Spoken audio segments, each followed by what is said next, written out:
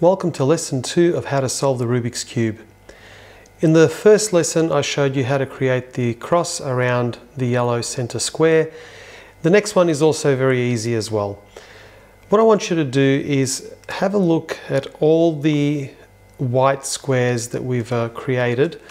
They all will have a color here. This one's got the red, this one's got the orange, this one's got the green, and that's got the blue.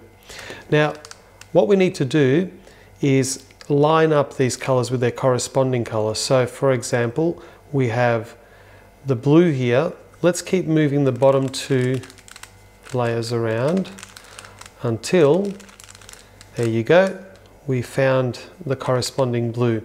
Now what I want you to do is turn the front face forward twice, once and another time. Let's now go back and look at the others. So we've got a red here that's already been lined up with the red. So let's do exactly the same thing as before. Turn the front face forward twice. Let's go to the next one. This is an orange square next to the white there, but we need to line that up with all the other orange squares, or the other orange square, which is this one here. So there we go. We've got that lined up. So now we just do the exact same thing. Turn the front face forward twice. And the last one is the green one.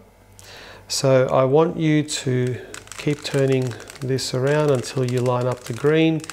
And there we go, we've got the corresponding green there. And once again, just turn the front face forward twice.